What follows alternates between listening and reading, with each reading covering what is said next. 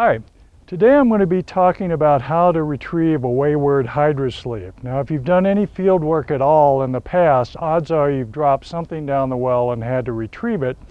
Traditional method of doing that is using a treble hook on the end of a string and trying to snag it and pull it up.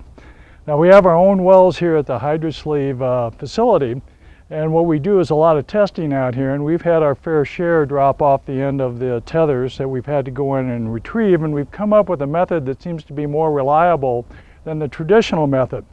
I'm going to show you that today.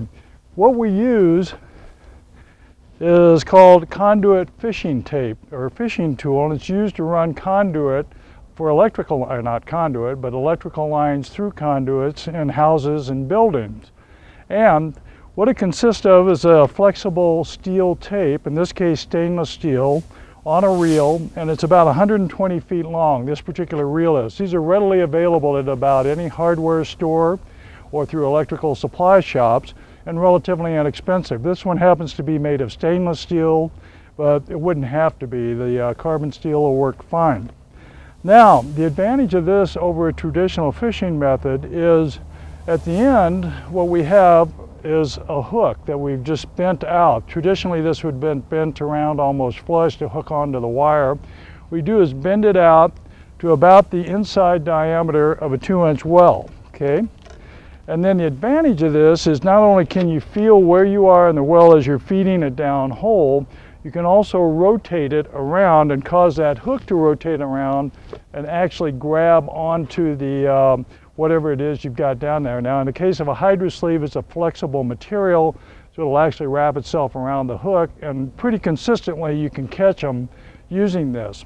So what I'm going to do starting off here is just take a standard 2-inch HydraSleeve and do something you would probably never do on purpose, but drop it down the well, okay? Now, to fish this out, what I do is unspool this and feed it down the hole, and this is the most time-consuming part of it. Again, this hook is bent so it fits just inside the 2-inch well, so it'll catch on something when I rotate it at the bottom.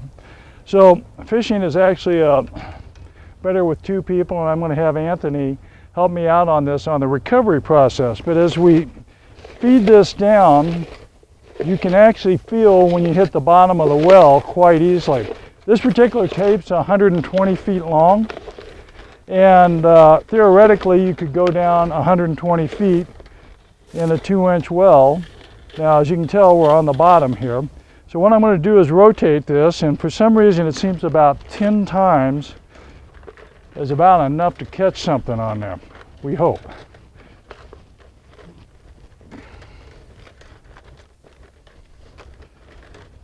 Okay. Now, I'm going to have Anthony just walk this out real slowly. When you first start pulling up, though, you want to be the one actually feeding it up so you can feel if you've got it, and it does feel like we're hooked right now. So, you don't want to get too enthusiastic on the recovery speed, but as it's coming up the well, we're feeling good. The second person kind of keeps the tape off the ground.